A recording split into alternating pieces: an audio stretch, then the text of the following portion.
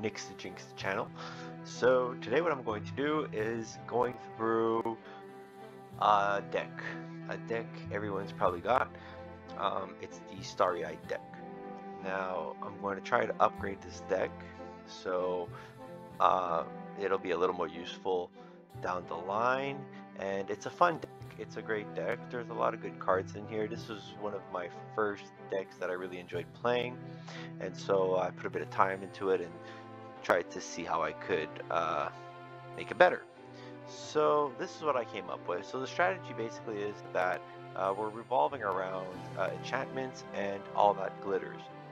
So all that glitters is an incredible enchantment aura because it grants a creature +1/+1 for each artifact and or enchantment you control. So this is incredibly powerful. I mean, if you have, think about it, just the enchantment itself is a +1/+1. So it and whatever other artifact or enchantment gives it another +1/+1. So you can get to 5, 6, 7, no problem. Now to start off, this is what I've added. Okay, Seed of Life's bounty. The reason I added this one is because, first of all, it costs 1 mana. It has lifelink. It's a 1/1 creature. It's enchanted, and you can sacrifice him. And when you sacrifice him, you can protect another creature from an element. So that's incredibly useful to protect a creature who might have all that glitters, for example. The only little downside with this is that obviously I'm not sure what happens if the creature is an artifact creature. In that case, you might have a little problem because artifact creatures are they don't have an element attached to them. So I'm not quite sure what happens in that instance. Second, I put Deafening Silence. It's an enchantment. This stays on the board. So, and it causes each player to only cast 1 non-creature spell per turn. So I haven't gotten this card yet during a game, but I imagine it might be pretty good. So yeah, there's that. Next I have Karamitra's Blessing. So this is a really useful spell because enchantment creatures gain +2/+2, and enchanted creatures are also hexproof and indestructible until the end of turn. So this can come in super handy. It's an instant spell. You can use it to block, or even just to not get nuked or whatever. One of your characters nuked or torched, whatever you want to say. Very useful. This spell, this creature here is Eidolon of Philosophy. This one is, I'm sure there's a better card out there for this. It's a good card. It's an enchantment creature, sure, but the sacrifice is way too expensive. 7 mana and an extra mana to put him down for 3 cards. I kept one of them because you kind of need to draw cards sometimes. And I mean, you could just use him and put all that glitters on him, and that's sort of an unexpected move. But I'm sure there's better cards out there than this. Again, this is a free-to-play deck.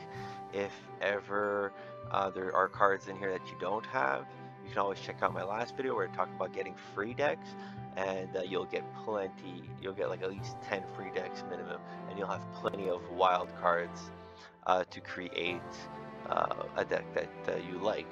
So then I have all that glitters. I got 4 of these because this is an amazing enchantment aura. Pacifism, I replaced Pacifism with actually I replaced that other one with Pacifism. It was the water one. It had a flash and it was an entanglement spell. It was good, but it was a little bit expensive on the mana side, and I just added some Pacifism and I added some Fate's Feathers. feather. So this this is a lot more like the water one that was in the deck previously in the Starry-Eyed deck. This has, except you gain 4 life. It has the same mana cost, I believe, and the entangled creature can't cast its abilities. So unless they are mana abilities. So that's pretty useful. Then the Birth of Meletis, which is great for mana, the wall, defender, great. Valkyrie's Sword. I like this one because it has a dual purpose. You could use it as an equipment item, artifact, and or for the token creature, which is quite powerful actually. And again, this is an artifact. It'll boost up your All That Glitters and your Shambling Suit. So really useful. Watcher of the Spheres. I don't think this is really necessary. I just got this card not long ago from a pack, and I decided to try it out. It gives a +1/+1 until the end of turn for every flying creature you have. And the flying creatures cost 1 less to cast. So we got a couple of flying creatures. They said this could be a good spell. Yeah, so I put them in there, but maybe not so much. Not really important. I'll tell you why. But then we have Banishing Light. Obviously, you want 4 of these. We have Midnight Clock. Great spell. I mean, it gives it extra mana. You can tap it for a mana. You can hurry the clock up by using 3 mana. So really useful. I like the spell. You know, gives you extra cards. It's nice to have on the board, and people won't really go after this too much. So you know, it's good for the Shambling Suit and All That Glitters. Then we have, I got the Crystalline Giant, again, only because I got this card from a pack, and it's pretty good. You know, it gives you flying, first strike, a touch. At the beginning of your combat turn, you basically get a new enchantment. So you'll get flying on the first turn or something. It's not in that order exactly, there's that random, but you'll get them all through the 7 or 8 turns it'll take. So interesting artifact creature. I like it. You know, I like it, especially when it gets like hexproof on the hexproof on its first you know counter that it gets. I mean, that's just beautiful. You know, you can't ask for better than that. I mean, that's just amazing. Then we have Shambling Suit. Obviously, you might want to replace the Crystalline Giant with Shambling Suit. I don't see a problem with that. It's an artifact creature. It goes great with the set. This is a really powerful creature when you have the artifacts and enchantments in place, which you're loaded on, you know, so that's great. Fate's Feathers, we talked about. Archon of Sun's Grace. Now this is the one where you might want to replace the Watcher of the Spheres for. You know, you can have 2 or even 3 of these. I don't quite see the problem in it. We've got plenty of enchantments. It has lifelink. You get a 2 Pegasus creature token. I mean, what more could you want? For each enchantment you get, this is just an incredible card. I took out the Moth, Luminous Broodmoth, just because I feel that as soon as there's a resemblance of a Starry-Eyed deck being played, the opponents are usually keeping a destroy spell or some sort of entanglement spell for that particular creature. So I don't try to. I took them out unless you're willing to get 2 or 3 of them. I don't see the point in it. I'd rather get Archon Sun. You're gonna flood the board and you'll inevitably win. Arcanist Owl, great spell, great creature, great spell, because it's an artifact creature and it allows you at the beginning of your turn to draw a card, an enchantment or artifact card. So great for gathering All That Glitters or really anything else. fantastic, and it's flying. Amazing. Uh, Elspeth conquers death. Well, this is a great spell. You can resurrect something from your graveyard, put a +1/+1 counter on it, and you can destroy a creature the opponent controls with a mana value 3 or greater. That's huge, and it costs 2 more to cast until the next turn for the opponent. This is amazing as well. Kiora Best the Sea God, amazing enchantment, and these all stay on the board, so they're increasing your shambling suit and your all that glitters. And the mana is plains, islands, and tranquil cove. So 10-10-4. And that's it. That's pretty much the deck I've created. Like I said, there are some changes, minor changes. I'm playing around with it still, but basically Archon Sun. I mean, you can get 4 of these. You know what I mean? I only have 1 rare card yet because I was working on another deck as well. But you can get 4 of these, no problem. You can even get like 3 luminous Broadmots. I think I had like 4 or 5 mythic cards. I used a few of them on other things. So, free to play deck. This deck worked out. You can get to mythic in the ranking, no problem. It won't be a problem at all. For Eidolon of Philosophy, you might want to put in like what's it called? Omen of the Sea or something. It's an artifact or an enchantment that stays on the board, and it draws you a card. You scry 2. I don't know. I'm not sure about this one. I haven't really found any card to replace it yet, but in the future. And yeah, so let's give it a try. See if we can get a reasonable opponent. I'll go for 1 game here in the play match, just a regular play, and we'll see what happens. I'll try to show you. This is usually pretty aggressive for the most part. It always depends with your starting hand, but it usually ramps up pretty quick. You can imagine, because it's just everything you get is synergizes so well with the rest of the cards in your hand. So you really can't go very wrong with this. I'd say like the biggest problems towards this deck are usually things that black-red decks are usually kind of this style's deck's worst enemy, but you could get away with it. You could still win. It's not a horrible defeat, that's for sure. You will have them running for their money. So we start here. We're just giving it a little hit. Does 1 life. Good game. I don't know what that means.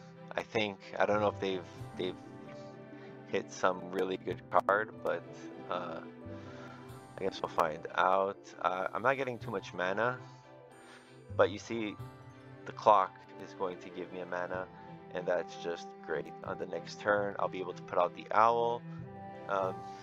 He keeps saying good game. I have no idea why, but I guess because I'm hitting him and he's kind of mocking that. But I mean, I'm not gonna hit him because like he's there, he's open. So even if it's for 1 hit, I'm still getting a life. So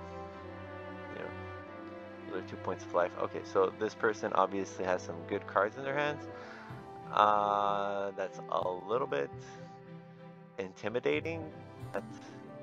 I won't let that get to my mind too quick. Any color? Okay, so I'm not going to use my entanglement spell just yet. I think I'm going to put out this guy, and see, all that glitters just came out right there. So like I said, like it's I'm going to keep Alizard aside because I want him to protect. That's his main focus, really, is that he protects. But this is going to be really, really tough here, and this might be a huge problem. So I'm not exactly sure. Here we go. We're gonna get banishing in here. We're gonna banish this guy right out because that's a problem. And yeah, we're gonna go for a hit. We're gonna go for a hit. We're gonna try to. So we can pretty much counter a lot of spells. We don't have any destruction spells that we can counter. Well, I mean, other than with that instant spell that we have with the Minotaur on it, that one can kind of help us out. It can get us out of sticky situations, but for the most part, we don't really have anything. Okay, so we got a Planeswalker here. This is a pretty. I like this Planeswalker a lot. Actually, this is a really good Planeswalker. For the mana cost and everything, I mean, it's really nice. It does some nice things. Okay. I think I'm. Yeah. This person really has some intense cards.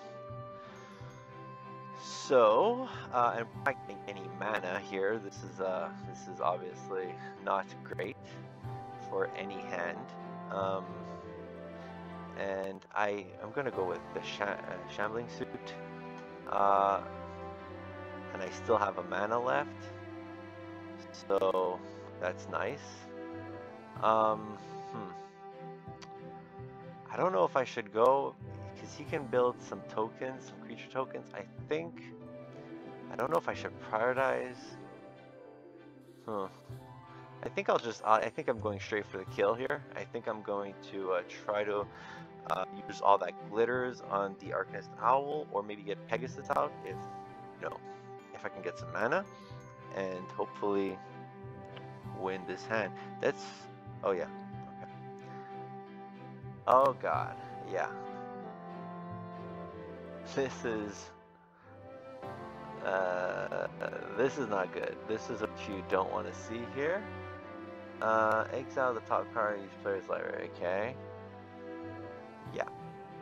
This is gonna get intense, but with our all that glitters, we still have a chance of doing pretty good. It's gonna be close, but I seriously think that we can get away with this one. Like I said, this is gonna be really, really close, but we can sacrifice Alizade, and with our Arcanist Owl, just go straight for a pretty big hit. And with 2 of those, we will be good. So my turn. Mana would be always appreciated. That's the thing with this game. You either have way too much mana or never enough. So yeah, I think I'm sticking with the main plan. Unless I trap him and focus on the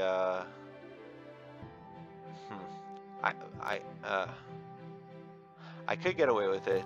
I'm just gonna go for it. He can't really kill my Shambling Suit, so and I don't know, this person either thinks they're winning or they're losing. I'm not quite sure which. I still find it a little bit worrisome, but I'm going to try to push through here and just get the okay. So yeah, that's a really strange play. Well, good game, but I mean, even though okay, that was probably a mistake or whatever, but even though I think we had him. He could have tried to exile us with the Tybalt here. Oh, that's not what I wanted to do, but fine. We could have exiled us with the Tybalt, but we would have had the Alcide, so I think we would have been alright with that. I'm not sure about exile, but for destruction it works. And yeah, so it obviously you could obviously upgrade this deck is what I'm trying to get to, and you could, you know, as long as you're using the primary focus of the deck, which is enchantments and all that glitters, uh, yeah, you've got an amazing deck right there. And I think I'd say it's possibly one of the easier decks to upgrade because you just have so many good cards that already come with the basic deck that uh, it's and the ones that aren't really good are they just stand out. Like you'll know just by playing this deck like 2 to 3 times, you're gonna understand like what you can use and what you can't. There's also that other creature that I removed. He's a water creature, like a reptilian thing. It costs like I think like 6 mana, 7 mana in total. The mana does get reduced the more enchantments I think and artifacts there are that you control, but I mean you can just do so much more damage this way. I mean like, and it's not very expected because like you know you can just put an enchantment of all that glitters, go in for like you know an extra 7 damage like you know I just demonstrated here. So I mean this is a great hand. You can get really far with this hand in your ranking. Um, I mean, I'm mythic. I'm having a little bit of difficulty right now. Having a little bit of difficulty right now. At 81%, but I'm still working on a deck to kind of maybe go up a couple of percentage points. But I'm just happy I got to Mythic, and it was mostly thanks to that hand. I have another hand that I might show, another deck. This one I seen other people using. It's a mono black deck. This is super useful, and I'll show you this in the next video. I really enjoy this deck as well. It will take more crafting cards though, so that's a little bit of the downside. As for the Starry-Eyed, I mean, you can make this with the packs, no problem. I wasted a lot of my crafting cards on this deck actually because I didn't have any of them to start with. So yeah, and that's all for today. I hope you enjoyed the video, and I hope it helps you you know, climb up the ladder, the ranking ladder. Please subscribe, leave a comment, and come back next time. Thank you very much. Love ya.